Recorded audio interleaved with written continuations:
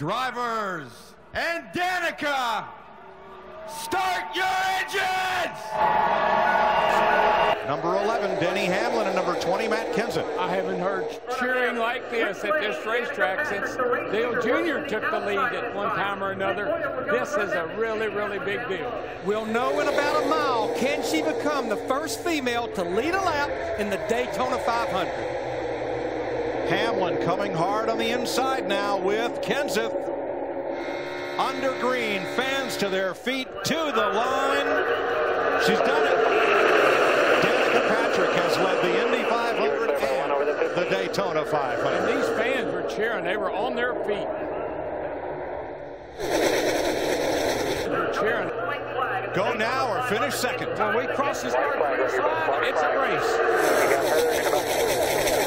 And oh, by the way, it's not over. It's just now on. Daryl, keep an eye on Dale. Oh, car in the wall, hard. Turn one. And it's one of the BK cars. It's the 93 of Travis Quapple. No caution. NASCAR, if the track is clear, they will let them finish. We are still green. And here come the leaders. Yeah, Mark Martin is really pushing Dale Earnhardt Jr. in that 88. Junior to the inside of Greg Biffle. The green flag still flies. Martin's number 55. Keselowski in the 2. Biffle backing up. Patrick behind him. For the second time, the Daytona 500 goes to Jimmy Johnson, 5-time champion for Sonoma, California, and his Rick Hendricks Chevrolet. He can thank Dale Jr. for that. Second year, Dale Jr. He can thank Dale Jr. Jimmy Johnson's second time you've won the Daytona 500, but it's been a bit of a drought since 2006. It has. You know, plate racing is an awfully tough form of racing, and there's a lot of luck involved. I mean, this pack racing is a little different. You can't ride and wait for things to happen. You have to race all day long and fight for track position. In this race car, the slow Chevrolet was so good. Chad Knaus and all of Hendrick Motorsports had me a fast car, and I could really stay up front all day long. And I had a lot of confidence this final few laps leading the train, because I knew just how fast this car was. So big credit to everybody at Hendrick Motorsports. Jimmy, it seems like you guys had a very specific game plan from the moment you unpacked here in Daytona.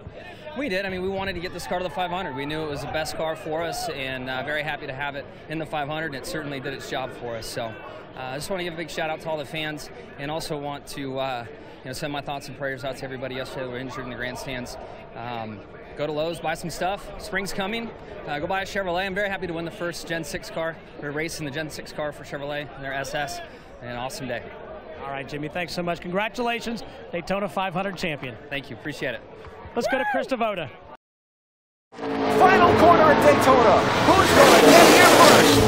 Regan Smith 7, Keselowski 22, Stewart 33, and contact! Smith turned around.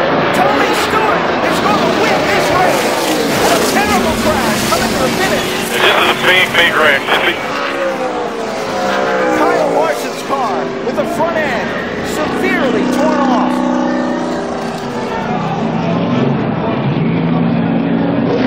Bailing out of the car. Part of that car did pierce the catch fencing, shy of the start-finish line. You see some of the others involved.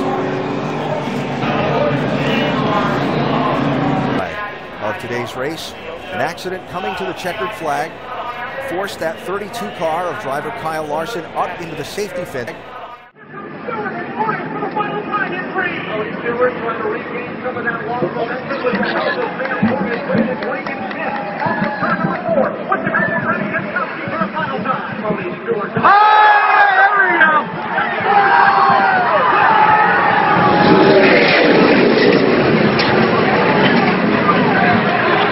Holy crap! Unbelievable. Are you all right?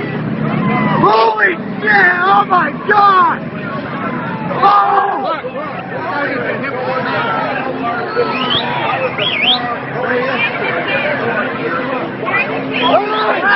One minute!